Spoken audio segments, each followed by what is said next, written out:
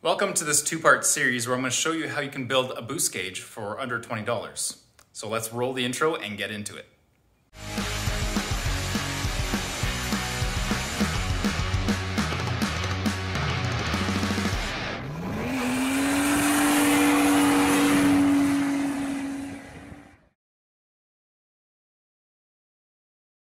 So the goal in this video is going to be to build our own customizable and digital boost gauge for $20. And I'm going to be installing it on my 1995 Nissan Silvia. So it's going to be a pretty simple build, so let's get to it. So what we're going to need for this build is very simple. There's 4 pieces. We have our Arduino Nano, that's the microcontroller. We have our boost sensor. We have our screen and a power filter. So like I said before, this entire setup was only $20 US. It's about $5 per unit. And I think this is about the cheapest that you're going to be able to build yourself a digital boost gauge. Now having this is all good and fine, but you're also going to need a few other things for prototyping. So having a breadboard, some jumper wires is helpful as well. Also, you're going to need a computer and a cable and a couple other small things just to get this thing set up, programmed, wired up and working properly. I am not by any means an expert at any of this. I am not an engineer. I don't have much experience with any of this, but I have enough to kind of know what I'm doing and to build this. So don't take anything I say for granted, but definitely do your own research. There's a lot of info out there about all of these products. So do your own research if something I say doesn't make sense. But let's talk a little bit about what each of these pieces is and kind of what they do. So if you want to skip ahead and you don't want to hear all these little details, I'll put a little bookmark in the video progress and you can skip ahead to the assembly. All right, so first off, we have an Arduino microcontroller. So essentially, this is a very simple unit. You essentially have inputs and you have outputs. And then you have a chip on here that allows you to put code on there to tell the inputs and outputs to do different things based on what you require. So it's just a very basic thing. You get signals in, decide what to do, and then you have signals going out. So in essence, this is the brains. This is the computer that's going to be controlling everything. Let's go over the power filter. So this is essentially a power regulator, and it's going to take voltage in and put voltage out. The voltage it's putting out is going to be smooth, and it's not going to jump in voltage like something you can definitely have in a car, especially. You can have some pretty dirty voltage, so you need something like this to clean it up so that the Arduino is going to last long. This isn't a necessity for this build, but it'll definitely make everything work just a little more efficiently and reliably. The next thing we have is our screen. This is a 1.3 inch, I believe, OLED screen that has communication over I2C. It's a very basic protocol. You only need the 4 pins. You have your voltage, your ground, and then your 2 communication lines. So it's a very basic screen, very cheap as well, and it's going to do exactly what we need. And then the last thing is, of course, your boost sensor. So this essentially hooks up into your vacuum or boost system in a car and will give us a voltage out on these terminals here based on the amount of pressure coming in or the amount of vacuum. So those are the 4 pieces that we're going to need. So here I have everything connected and kind of all the wires jumped in and hooked up to the right spot so that this thing can get powered and can do what we need it to do. It may look a little confusing, but it's going to make a lot more sense once you actually wire it up and once you have the code and you kind of see what's happening. So I will have schematics to this. I'll have a link in the description. All the project code, all the schematics, and all the parts that I bought off AliExpress. I'll have links to that all in the description of this video. So essentially what we're doing here is we are wiring in the screen to have voltage and ground, which is coming from the Arduino. The Arduino is powering the screen. And then we have our 2 serial lines, which communicate with the Arduino. And then we have this orange one here is our boost signal input. And that's essentially what's going on there. We also have our boost sensor has these two wires to get 12 volts from this battery that I have over here. So I have these leads here get power from the battery and they power the boost sensor. So essentially that's what's going on. It's pretty basic. And again, if you look at the schematics, then it'll make a lot more sense. So I'm going to go into more detail on how everything is wired up. Again, if you want to skip past this part, I'll put a bookmark in the video progress. So essentially what we've got going on here is we have a 5 volt pin on the Arduino. That is going to the VDD pin on the screen, which is your voltage input. And then we've also got a ground from the screen going to the ground up here, actually using this ground pin on the Arduino. From the screen, we have the SCK and SDA pins. These are the serial communication pins that are needed for your I2C. We have the gray and the black. So the gray SCK is going to analog 5 on the Arduino, and the black SDA is going to analog 4 on the Arduino. Now that's the screen powered up and communicating with the Arduino. Now the only thing we have remaining is the boost sensor. So we have the power wires from, so this black cable here is from the boost sensor. We have our ground and our positive coming from our battery source. So I have a 12 volt battery because this sensor requires a 12 volt input. So I have those two right there. And then we have the signal wire coming from the boost sensor going to analog 0, the input on the Arduino. So the next thing we got to do is plug the Arduino into our computer and load on our code. So I won't go into much detail about how to use the Arduino IDE, but this is the software you're going to need to communicate with your computer, from your computer to the Arduino. So it's called Arduino IDE and allows you to create your code and upload it to the Arduino. Like I said, there's a ton of info online about the Arduino and how to use it with different sensors and different things and how to use the IDE. So your best bet is just to do an internet search. So what we've got going on here is I have my USB plugged into the correct port. You have to make sure that you're selecting the correct port. I'm on COM 4. And then I have this cable, which will go to our Arduino. So let's plug it in and see what happens. So as we plug in our Arduino, it powers on. And you can see I've already got my code uploaded to it. So the screen is showing a value. This right now is acting as a very basic boost gauge. So right there, it is showing the current boost pressure that this sensor is seeing. Right now it's seeing nothing.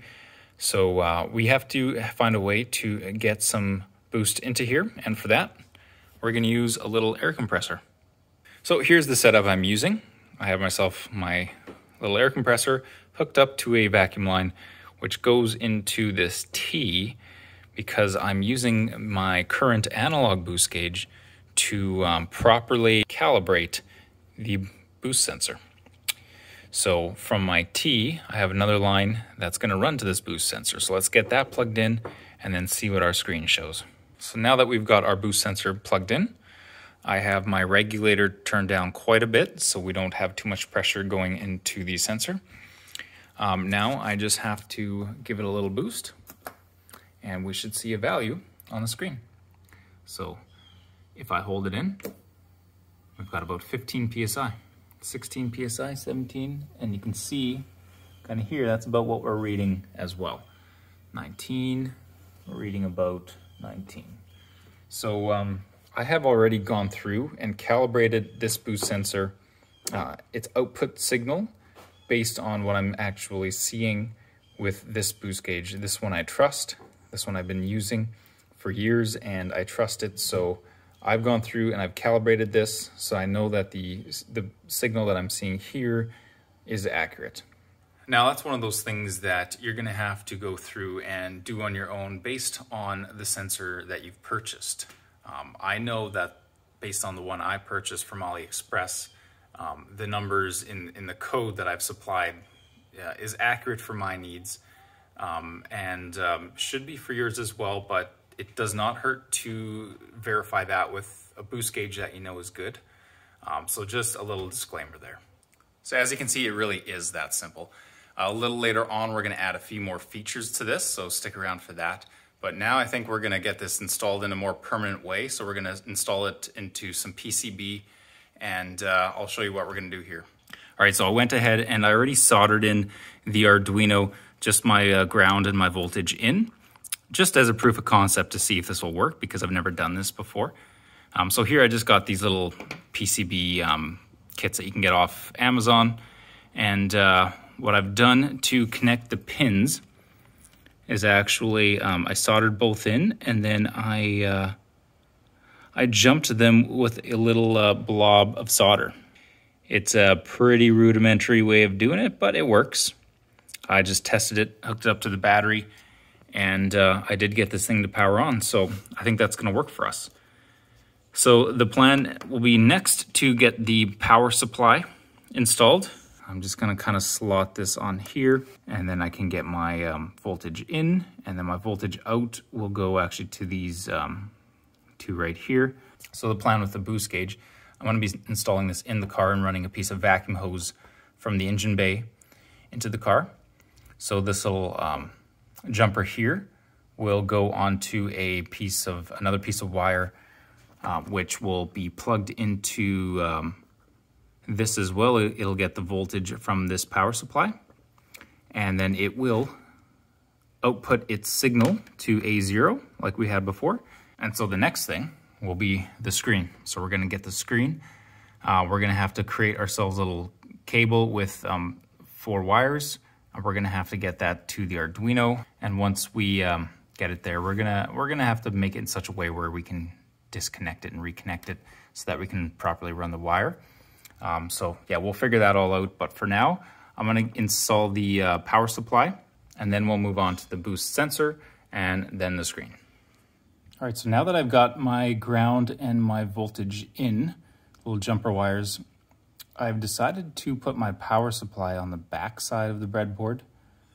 It just makes it a little easier to run this. I know I had said before that I was gonna plan to put the entire power supply on this piece of breadboard, but all the holes didn't line up. They're from different suppliers, so things aren't perfect when you're buying cheap boards from China. So this is gonna work. I have my inputs here, and those will come directly from the battery. And then I will have my voltage outputs on that side. So I'm just letting my soldering iron warm up, and then I'll put some solder on those 2 pins, and then we will test it and just make sure this thing boots.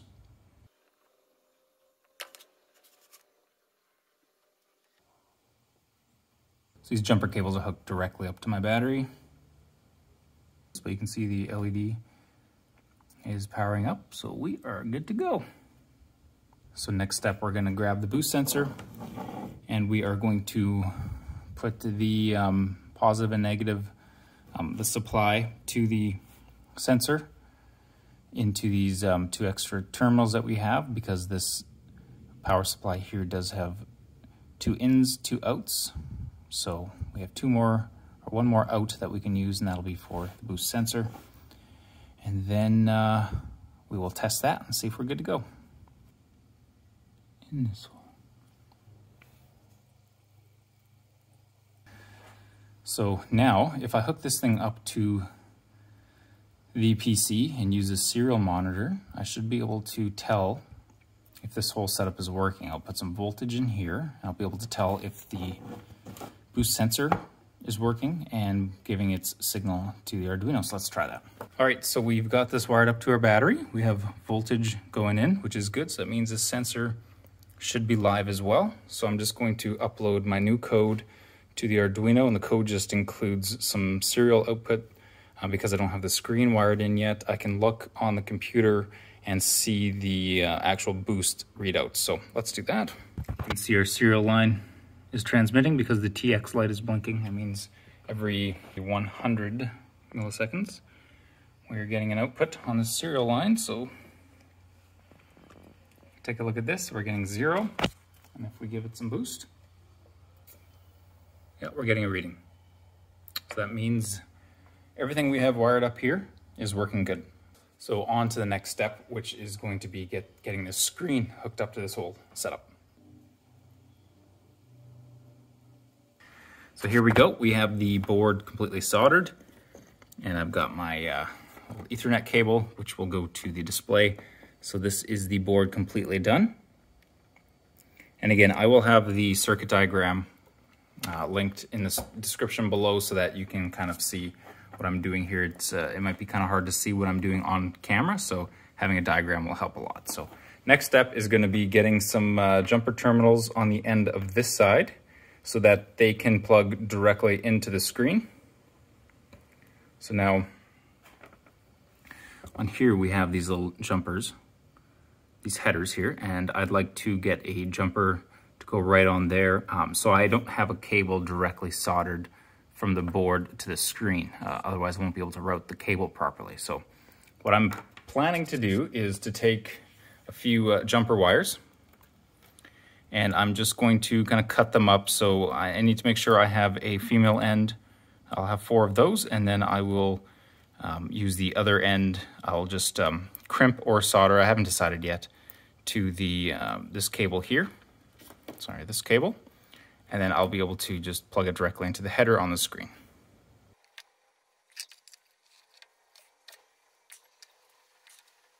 All right, now the last step is going to be just plugging the screen in.